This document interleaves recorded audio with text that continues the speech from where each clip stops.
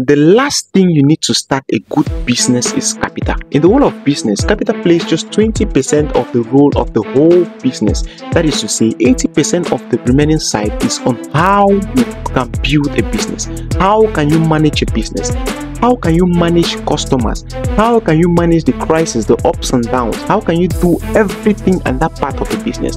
How can you grow that business from one level to the next level? That is more important than capital. Now the question is, when you have all this, how do you get now the capital to start the business properly? As an entrepreneur, that's one of the greatest skills that you should have. And now, how do you build this? Is you need to start somewhere. There are people watching whatever thing you're doing.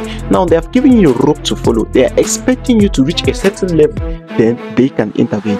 Once you hold that rope and you're coming up, there is a point that when you will reach with your personal effort, people will come to take you and lift you now to the next level. That is already capital that you have. But you will never have such people to come and help you if you have not started.